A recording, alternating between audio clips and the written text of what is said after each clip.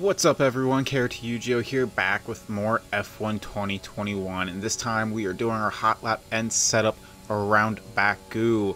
Our first lap is going to be at full speed, and then our second lap I will pause it and try to explain how to take each turn to try to help you guys out and master this difficult road course.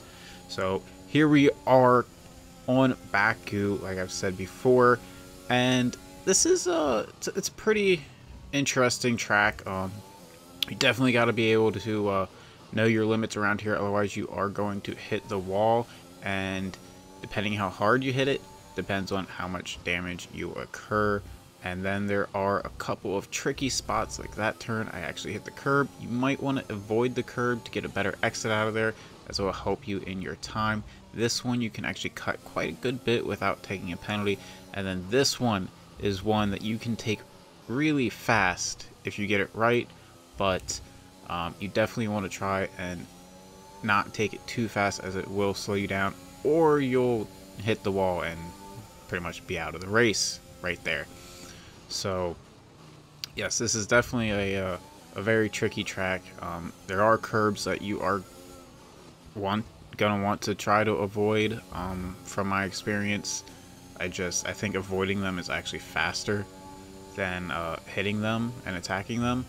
But here we are on the home stretch of our first lap around Baku, and we are going to set a lap time of a 1:39, I think. Yes, a 1:39.733, putting us in 3,147th. Yes, we are not the fastest by no means. My goal is usually to be roughly around 2 seconds slower than the number one guy, which I think I am around this track. But here we are on our slow lap going into turn one. You're going to want to start braking right around that 100-meter board, just a little bit before the curbs.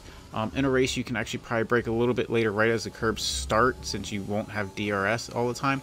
Here we are in turn two. You're going to want to brake right when that wall starts to come straight, pretty much flush with you. That's when you're going to want to start braking for that turn, missing that curb on the inside, and then getting a good exit and the power down and opening the DRS as soon as possible to get the speed down here. And then here, 100-meter boards again for this turn. You're going to want to brake, and you're going to want to try to avoid that curb on the right and the left, as they can both affect how your braking distance and how you take the turn.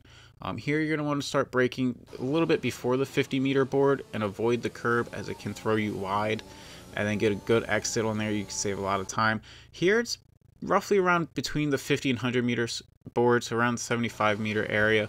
And then you're going to want to take this nice and slow, stay left, and then go right. Miss that curb as I hit it, and get a good exit out of there, as there's a lot of time to be saved there as well.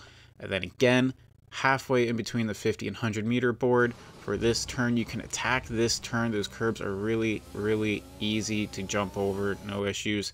Between the 50 and 100-meter board, again, you want to brake not fully, you want to slow down a little bit. Like I said, you can carry quite a bit of speed, braking again as you're going up the hill, as this right-hander is a tight one, and you want to stay to the right kind of as much as possible to open up that left-hander to be able to get the power down for this long left-hander turn that we have here, going all the way up to 8th gear. And then you're going to be looking for the end of the curbing on the right. That's going to be your braking point. So when you're going to start braking there, and then you're going to want to try to hang to the right as much as possible without hitting that wall and avoiding that inside curb for that one. And then again, between the 50 and 100-meter board, once again, and you're going to brake and then try to avoid that curb, get as close as possible. You can hit it a little bit, and then try to get a nice smooth throttle release onto the exit of that curb, as the rear end can be a little unstable if you just mash the gas. And then that is going to be a lap of Baku. Then we are going to go back into the pits and look over the setup for you guys, as again, a 1:39.733. Is roughly around 1/10 faster than my old setup that I actually used at my Baku race, but it is much more stable, and I am a lot more consistent with it as well. So it's definitely an improvement over what I was going to release.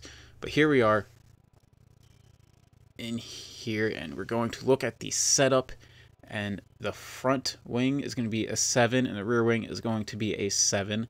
Transmission is going to be a 90 and 56. Suspension geometry is going to be all the way to the right for the top 2, and then all the way to the left for the bottom 2.